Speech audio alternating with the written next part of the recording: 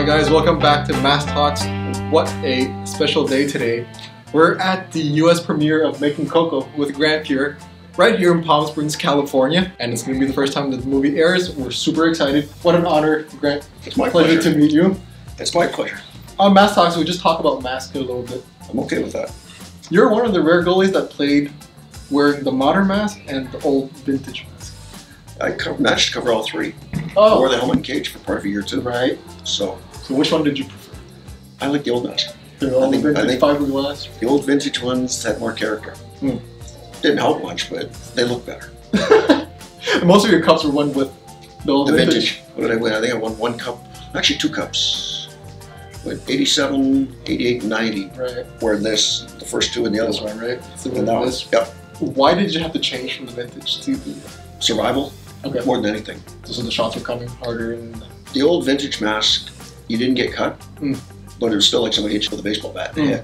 So once you switch to these, a little more cushioning for the face. Right. And visibility wise, which one do you prefer? I still like the old one better. Oh, really? I think I can see better out of the old one. Okay. So I grew up watching Grant win so many Stanley Cups with either the vintage or this mask. Did you have any goalies that you were fans of when you were growing up and watching and looking at the artwork on their mask? I mean, Gary Simmons had the cobra on the front of his mask. That was one of the first ones that you really stood out and noticed. I mean, Jimmy Rutherford had the wings off the top of his eyes. Used to love Tony Esposito's mask. It was plain and simple and white, but it was cool. Some of the old pretzel masks, you wondered how guys wore them. Yeah, I wore the Next Generation, so couldn't have been all that bad. And did you have a say when it came time for your mask? Like what kind of artwork you wanted on the mask?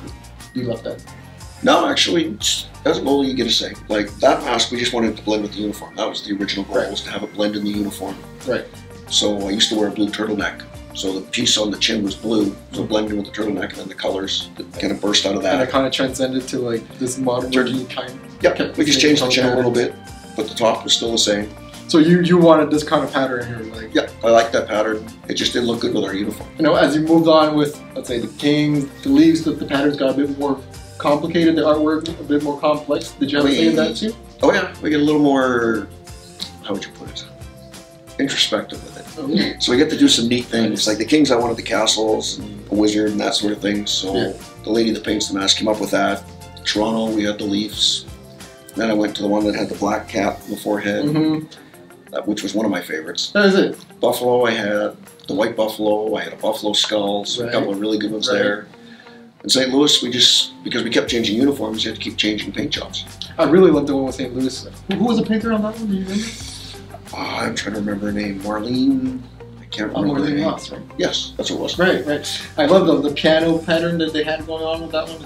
It's soulful. Just get up, blends into the St. Louis culture. Yeah, yeah. So it was fun. In Calgary, I wanted the Rockies. So makes sense. It fit. So of all the masks that you've had, personally speaking, just on an artistic point of view, like which one was your favorite? I still like the old-fashioned one. I mean, the old vintage one? The old vintage one is still my favorite. Which year? Probably the 80, I started wearing it I think in 82, 83. Then wore it to about 87. So pretty much the poster of the movie. Yeah. Yeah, that's still my favorite. We have a super big surprise that's stuck in traffic somewhere. It's pretty much that mask. 4 feet wide. Hopefully it gets here on time so that Grant can see you guys. I'm looking forward to seeing it. Grant, thank you so much for your time. Andy, my pleasure. Pleasure. Thank you.